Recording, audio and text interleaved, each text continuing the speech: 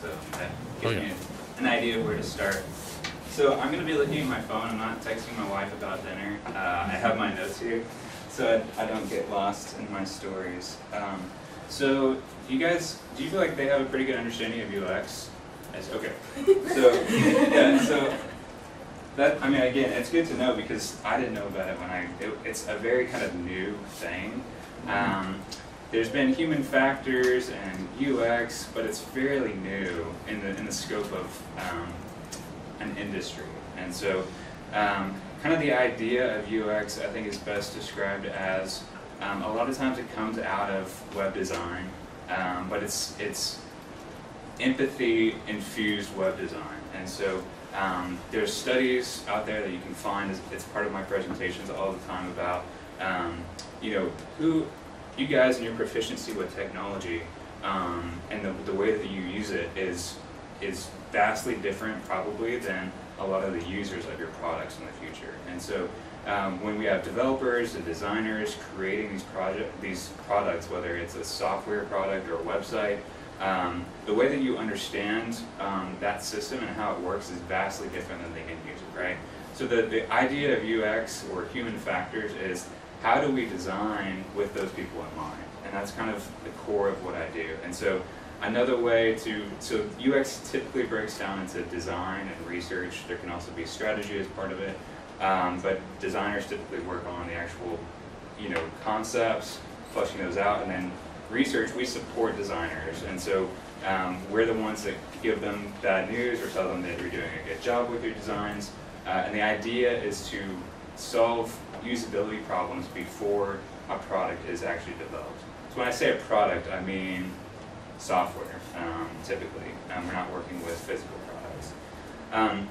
Another way to think about UX research specifically, which I think has been helpful for me, is we're kind of the radiologists of the medical field. So a radiologist will do the x-rays, they'll have an understanding of how to read those x-rays, they'll present kind of what they find with those x-rays of a patient to the doctor or a specialist, but then they leave it to the specialist to decide what they want to do with that information. And so a lot of times they're going to have bad news. And so we're not always the designer's friends, although we work closely with them. We're not always the product owner's friends, but that's kind of why we're here. We're here to be honest about the product and how well or poorly it works. So that's a very high-level overview of what I do. And please, again, as I kind of go through this, if you guys have any questions, just stop me and let's talk about it. So going through your list here, Oren, current job title is UX researcher. The picture is a little bit misleading. I have since updated my LinkedIn profile to fit with my aesthetic, but it's okay. That's long in the past now. So how did I get this job? How do you get into UX? So this program is amazing because, again, you can't go to any university and just say, I want to study UX. Usually it's integrated somehow, or there's people that are talking about it. My background, I did my undergraduate here at UNT, and I did sociology and I did advertising. And that actually fits really well into what I do as a researcher. And so for you guys to have this exposure now is amazing, and that's why I'm glad to be here, because I think if I had known some of this stuff before, it would have sped up my process to get to UX. I think once I finally found UX, I was like, this is it, it makes sense. But out of college, I started in market research, and so what that means is I worked for a company that helped facilitate market research projects for larger clients. And so, so market research has traditionally been kind of, a long time ago it was like mall intercepts. So you would go to the mall, they would grab you, you'd have a clipboard, you'd be like, hey, can you take this survey? And you would get paid $5 and you'd be on your way. Market research moved into online when they realized everyone had a computer, and they started sending surveys just to people's computers so they could take those surveys. And when I got into market research, they were just starting to shift into mobile market research. And so what that means is, in the past, you would have to send a survey and say, think back 2 weeks ago to the last time you were at the grocery store, tell us about your experience. And when I came into market research as an industry, we had acquired an application that could actually geofence stores, so we could push a survey to your phone and say, hey, take this survey for this incentive while you're in the store, take a picture of the shelf, look for this product, and so it completely revolutionized market research. And so it was kind of an exciting time to be there. And that was kind of my first exposure to research, but also to UX, because I was working with UX to develop that application, but from a different side of it. I got to see the design and all the stuff that went into it. Some crazy quick stories from that is I worked for clients like Procter & Gamble and General Mills. They were very excited about this technology to be able to, have a survey done on a mobile device. Procter & Gamble has a lot of products. The product I worked on was a team from Charmin. So we did some market research around their Charmin product, and they wanted to understand the flushability of the product. So if you guys can imagine, they wanted that to be an interactive survey experience, so they actually had us have participants record them flushing the toilet to get insight on how flushable their product was. And so we got to see some interesting things in that space. But I'm glad those days are past. I actually didn't have to look at any of those videos, but we hired a vendor to come in and review all that. So that was interesting. So that's kind of where I started, and then through friends and through connections, I found an opportunity to step into kind of a new UX team. And so UX, like I said, is fairly new, and something that I think about a lot is the maturity of an organization as far as UX goes. So when I say the maturity, UX maturity of an organization, most companies are not software companies. So when I started in UX, I started in an auto finance company, Santander, and they had a very small UX team. They didn't have any researchers, and I joined the team to be their researcher and build that practice. And so, there's a lot of growing pains with that. But as you can imagine, they have a need for UX because their customers want to pay their bills online. So they have to kind of become a technology company because their business hasn't traditionally been that. It's been auto finance and working at dealerships and brick and mortar banks. But now their clients and customers want to pay their bills online. So how do we support that? They're not a technology company, and they never will be. So that's kind of why I have this smaller team. I've since, in the past 3 months, transitioned to Sabre, and so Sabre is a software company, and there is benefits, plus and minuses to both. You're never, whenever you make a transition like that, you're kind of trading one set of problems for another set of problems. But Sabre is, it's a software company at its core, so they function at a different pace, at a different level than, a non-kind of technology company would. And so I've joined a team of 10 researchers, so my company has 10 researchers. I think they have 60 or so designers in the whole organization.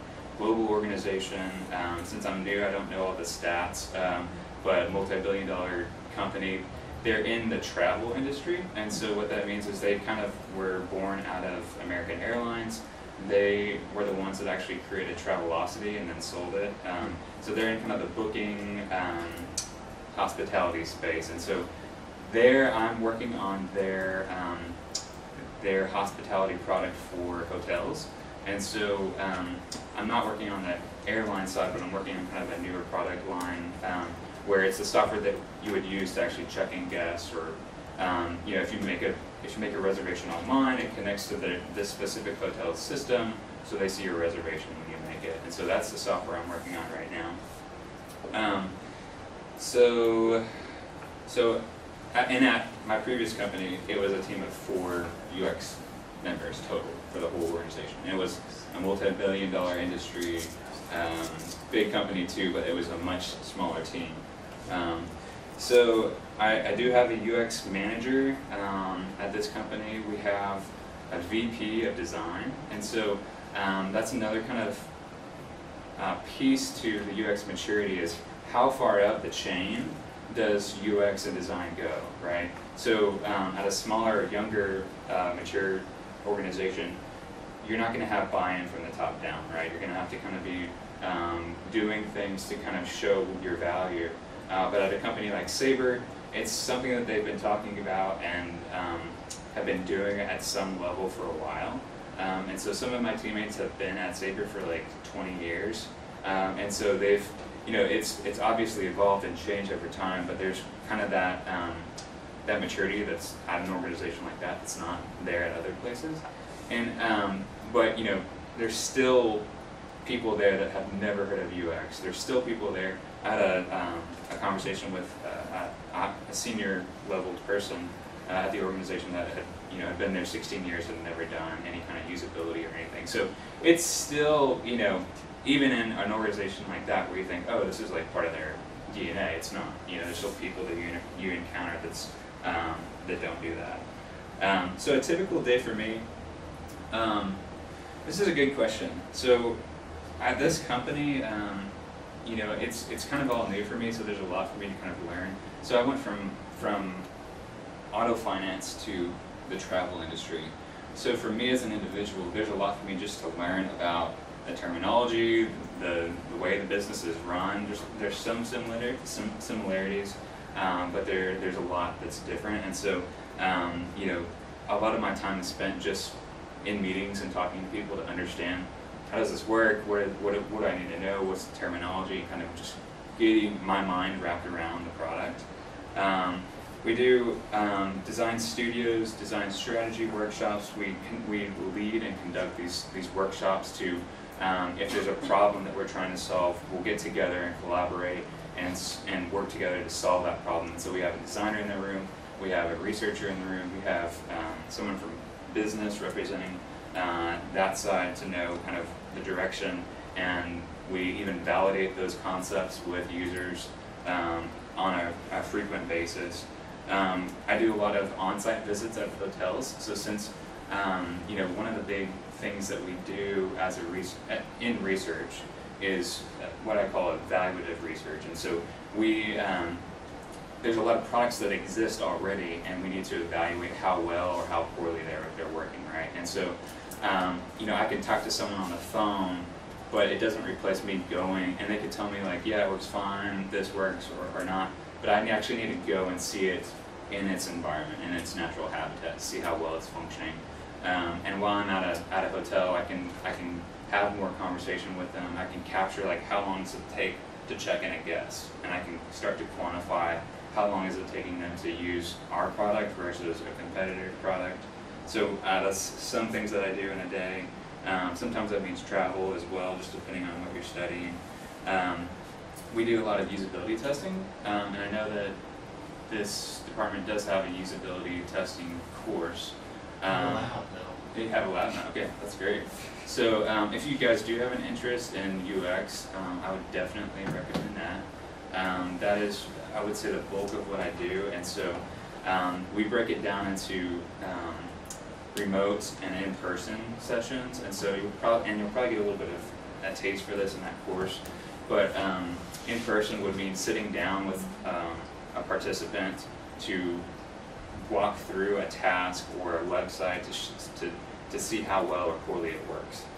Today I actually just launched my first remote test, so there's tools that you can use to build out a test and send it out to a panel of participants and get feedback instantly on a prototype or a screen or a mock-up or a website, whatever it might be. So those are some of the things that I do on a regular basis. One thing that I think is relevant to you guys is the two things I hated most in college when I was in college was writing and presenting. And I think that that's the bulk of what I do now, which is funny because I really despise it for some specific reasons when I was in school, but now I actually really love it. And so even if you're like terrified of public speaking and hate writing, you just have to be put in the right context, and I think you'll look at it completely different. So just keep that in mind as you're being asked to present and being asked to write things. Writing is so critical to synthesizing thoughts, and that can be applied to any industry. But especially what I do when I'm trying to beyond writing and presenting findings, what I'm doing is observing someone or something and documenting what I'm finding. So if that's the bulk of what I do, writing and presenting is the synthesis of all that documenting and I'm doing about what's working or not working. And so that's kind of a big part of my, just at a high level, my process day to day. So that's something good to kind of keep in the back of your mind as you're having these classes that ask you to do that. And I think, just to kind of summarize here, I think, what's your greatest current challenge? So I've kind of talked around this a little bit, but, and this is also relevant for you guys. For me now, it's a little bit different because I've only been at this company for a few months, so I'm still kind of understanding what those problems are. I think one of the biggest things that we have a challenge of, and I think you guys will probably encounter in the future, is, at least for our team, I have a really strong team. I work every single day with 3 designers and another researcher. But the bulk of the development team, so design, development, separate, right? And for our product, most of our developers that are actually coding and creating these products are in Bangalore, India. So if you can imagine, I think fundamentally there's some challenges there because there's a language barrier, there's a time barrier. I think right now in Bangalore it's 3:30 a.m. So if you think about, when do you have meetings with your developers? Well, we have it at 7 a.m. There was a meeting yesterday at 10 p.m. Because we have to talk to them. We can't just do everything over email. And so that's a huge challenge. And globalization, there's a book called The World is Flat, which is probably very dated by now. But it's, companies are going to be outsourcing a lot of their development work overseas. And so how do you work effectively as a team? So not just a geographical challenge of these 2 teams, but we're designing it, researching it, they're developing it. The way that they think about their job and their role is fundamentally different than the way that we are, just because they're thinking about, how feasible is this? How do I build this? What's the back-end infrastructure of this server in order to pull this data in to do this? And the designers are thinking about the user, they're thinking about how this flow should work. And so very different ways of thinking about something, but we're working together to build the same product. And so I think that's a huge challenge for us right now. And I think as you guys are working together in your teams, you guys have strengths and weaknesses as a team. And that's always going to be, that's why this is the format of the class. If you continue in this degree program, there's a senior level elective that Dr. Lamb teaches. I don't remember the media something. Yeah, it's something, but there's the opportunity of computer science students to come in and participate, and part of the whole idea is to get some experience in research, design, coding, and you're actually building an application. And so that's a great class to take. That's the closest representation I've ever seen in a collegiate environment of like real world scenario, right? So, it's always like, how do you work together as a team? But that is one of our biggest challenges. We're a huge organization and we have lots of products. But how do you work with someone that might not just have different beliefs, but is in a different geographical location, a different way of viewing the same product? How do you guys collaborate? And the more you can kind of work on that, I think you're better served. So I think that's your questions that I wanted to make sure I get through. And then I know that I kind of rushed through that, so if you guys have any questions specifically, yeah. Sorry, I'm too fast. No. But so you said while you were researching how the effects of your software, you would go and visit hotels and you would travel. And then I know on the flip side with like the airline, with like especially like flight services and the front desk and all that, they had a 3-day health check every 4 hours for 3 days last weekend. And like, how do you guys get that information? Do you guys share that? Do we see any of the airline stuff? Like, whenever they were doing their health checks, were they reporting back to your team specifically? Not to our team, no. And the way that we have it organized at Sabre, at least, is you usually are designated to a product. The researchers, since there's fewer of us, we have to kind of do a little bit more cross products. But yeah, since I'm able to focus just on the hotel side, which means I don't see a whole lot of the airline side. We do a lot of presentations, a lot of knowledge sharing, and so I see a lot of that in those types of presentations, but not like day to day. That answers your question. Okay, so there's other researchers, and then there's you. So like, is the work split up, like, or do y'all all work together? For the most part, we work independently, separately. I get the luxury of working directly with another researcher, and so and that's just how they decided to bring me on the team. And that has been really unique for me to do, because in my past I was the only researcher, so I was doing everything. And that's part of the reason for my shift, is I wanted to, I knew some of the basics, but I wanted to join a team to be sharpened by others. And so I get the luxury, at least right now, of being directly connected with another researcher, and we do everything together. So I mean, it'll be divide and conquer, or we'll work collaboratively on things, just depending on what it is. We have different strengths and weaknesses, and so with my market research background, I help a lot with survey design and survey, and she works on other stuff. So it kind of depends on that, but I feel very blessed to be able to work directly. That's the other thing is, depending on the company, the culture is going to be more collaborative versus not.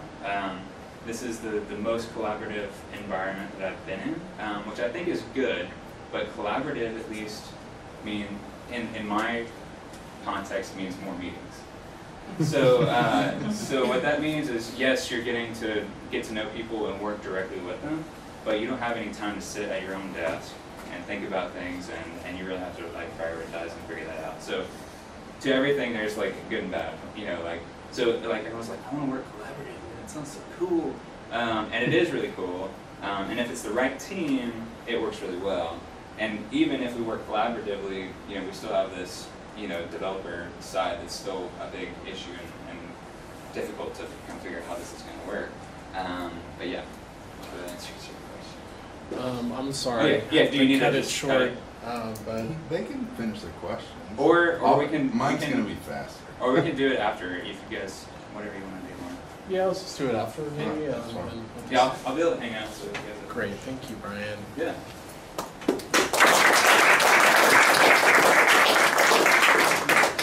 I have shamelessly stolen your idea and written my Hey, there's no shame. There's no on shame. my phone while you were speaking. So I'm Adam Fout. It says on my thing that I'm a project manager and lead content writer. That is correct.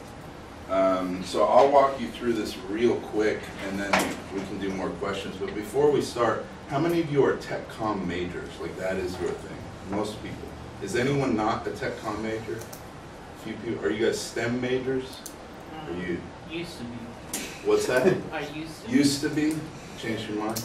I did the same thing with biology. What do I? I'm a creative writing major. Okay. You're the one I need to talk to. And then what's your? Sales engineering. Okay. So I was an English major before I switched to TechComm. I switched to TechComm because creative writing pays nothing. Sorry. It does, but you have to be good at it, and I guess I'm not good at it. So what I like about TechComm and the degree that I got is it gave me the ability to write and make decent wages regularly. So with creative writing, a lot of people become freelancers. They end up, money is, sometimes they get a whole lot from a big project, sometimes not so much. I can tell you I do creative writing also, and short stories pay nothing. Poetry pays less than nothing. You actually go into debt writing poetry. So I can make a decent wage and do my creative stuff on the side. So for you, I thought there'd be more of you. This is a good way to fund your creative addiction. So in terms of what I do, let's start with what my business is. So it says Blue Steel Solutions. What we do is branding primarily. And so what that means is we work with small businesses or startups. A startup or a small business comes to us and they say, we have no idea what our brand is. We started as one guy with a truck. Now we have 3 guys and 3 trucks. We need a brand, and we say, okay, we will help you build a brand. So what does that mean? We make logos, so we have a designer on our team. We will write their website. I do a lot of that. We have another writer, he also does a lot of that. And then we will build their website. And then any other materials they might need. So that could be print materials, that could be you know, signs, billboards. It just depends on what they want and what their customers need.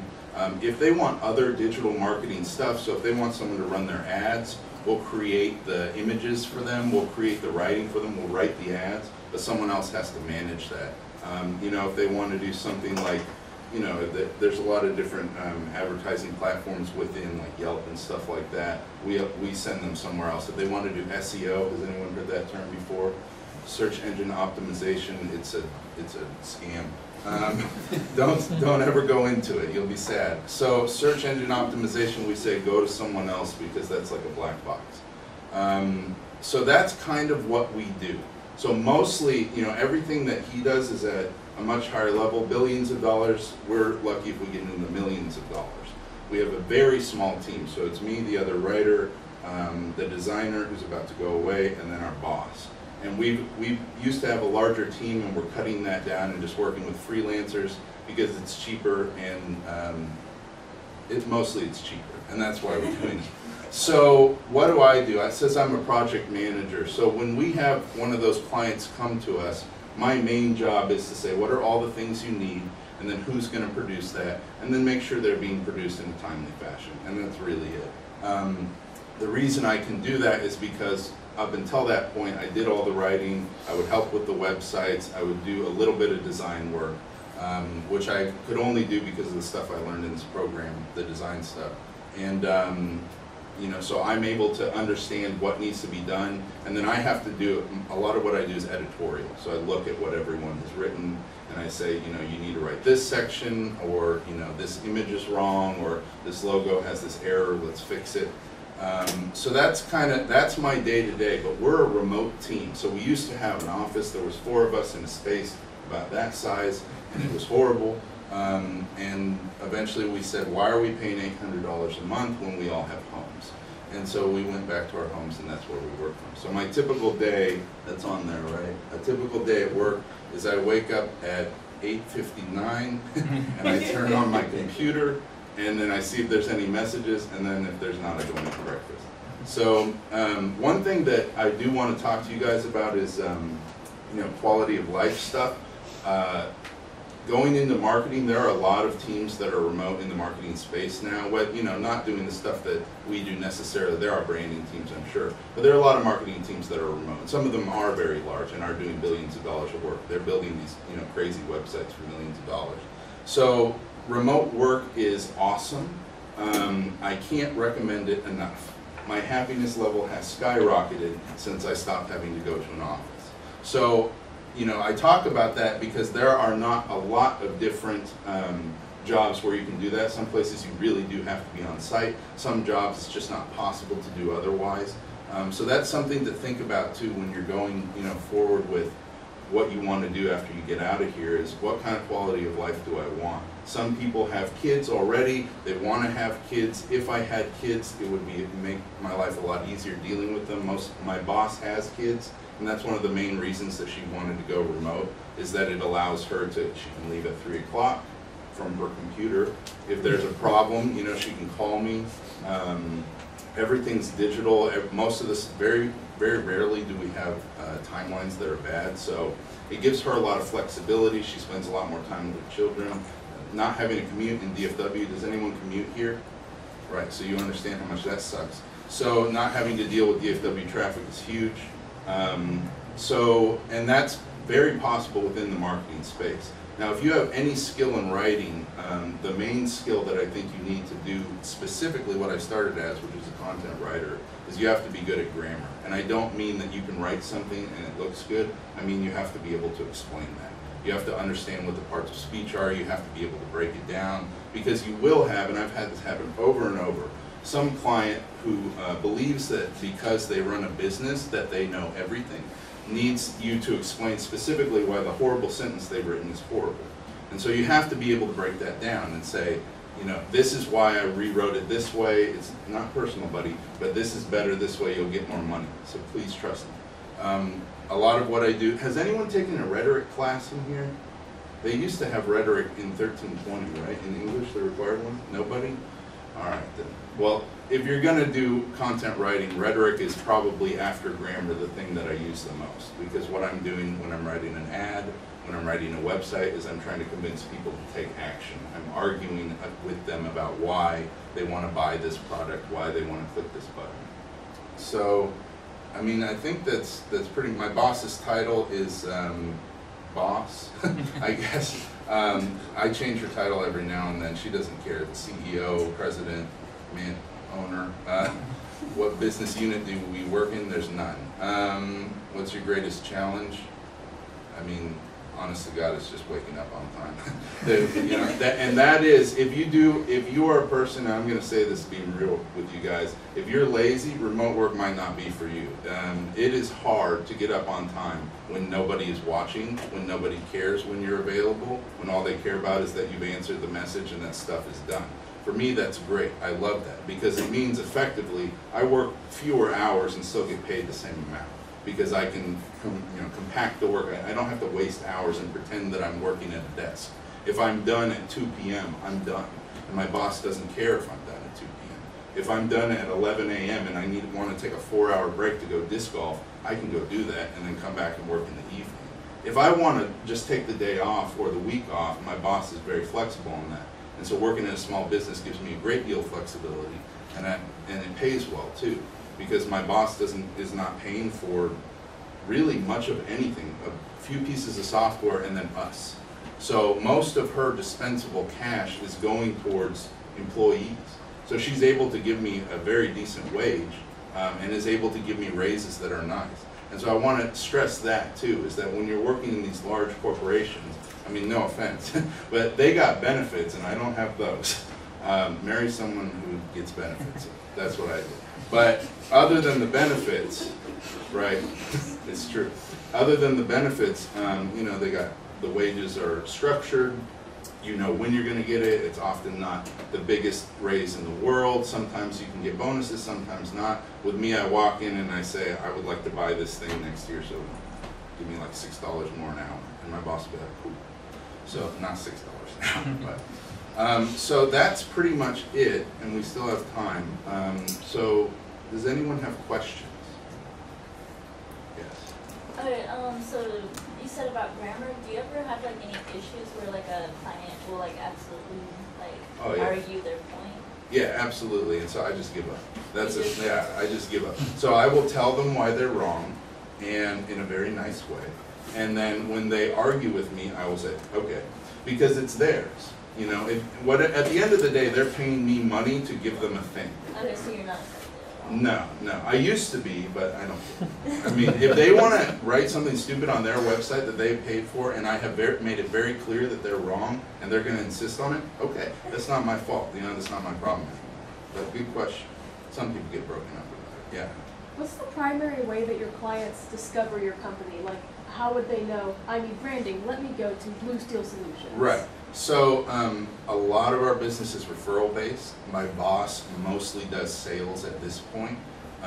So other clients that we work for, she started as a freelancer, and she was in this program too, 7 or 8 years ago. And before the full TechCom program existed, and she started as a freelancer. She just made websites for people basically. Sometimes she would write the content for those websites. And she was just living project to project essentially, and she kept getting bigger projects until she couldn't write anymore, create enough websites in that amount of time required. So she started hiring people. And so a lot of it is referrals from previous clients. A lot of it is content marketing. Is that a term anyone has heard before? But surely we've all read blog posts before. That's content marketing. So that's how a lot of what we do is we write blog posts. People come to the website. They see that I guess we're not idiots, and they decide they want to hire us. But that's a lot of that is we don't do ads. I mean, we did for a while, but we don't really waste money on ads anymore. It's primarily just reputation based, and we do some cold calling actually. But you know, it's a really specific industry that we're calling because we know how to do this really specific thing for a very specific product. So, yes. In our reading this week, we learned about like accessibility. Mhm. How does your company or you specifically handle accessibility? Oh, we ignore it completely.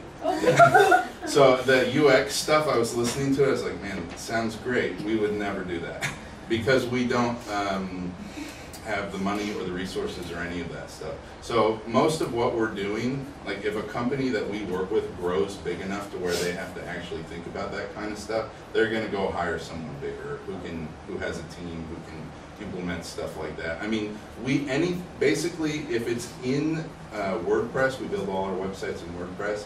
If there's an accessibility feature built into WordPress, then it's there, but we don't do anything extra. I mean, we write alt tags sometimes. Yeah, That's sometimes. It really depends on, honestly, like my mood. Do I want to write this alt tag or not for these people? Because nobody wants to pay for that. When you go to a small business, it's not that they don't want to, they just can't. Their money has to be very specifically targeted. So when we go to a small business, even if they've got, you know, revenue in the $10 to $50 million range, like they have a very specific budget for this website, and when you tell them, and I mean some of these guys, you know, they've been working with machines for like 100 years, their arms are gigantic, right? They know nothing about this stuff. And we say, well, we should put these alt tags in here so that people who are blind could read these images. They'll be like, I don't want to pay for that. And that's it, that's the end of the conversation. So it's unfortunate, but that's the way it goes with our customers. It's a good question. Yeah. Okay, so you work from home, so does that mean that, like, do y'all ever, like, have a group meeting or anything like that? Oh, that's a good question. Yeah, so we use video software all the time we have meetings every week where on Zoom, do you guys know what Zoom is? So we use Zoom, we used to use Skype, but yeah, we'll have weekly meetings, and then with team members, most of the time it's easier to just get online and talk about whatever's wrong with the document or the design, rather than me trying to type it all up in an email. So yeah, we do that regularly, and because we're all in the DFW area, so we do meet from time to time, and I mean, we'll meet with clients in person and stuff, but I mean, 2 weeks ago, I went to Wyoming and I just worked remotely the whole time there, and we met with clients through, you know, I was on a phone call or we would do Zoom. So I think, you know, for most of those small businesses, they're totally fine with, you know, having a meeting not in person. There are some old school guys who really want to see you in person, but not very often. It's a good question. Any other questions? Okay. That's it. Thank you.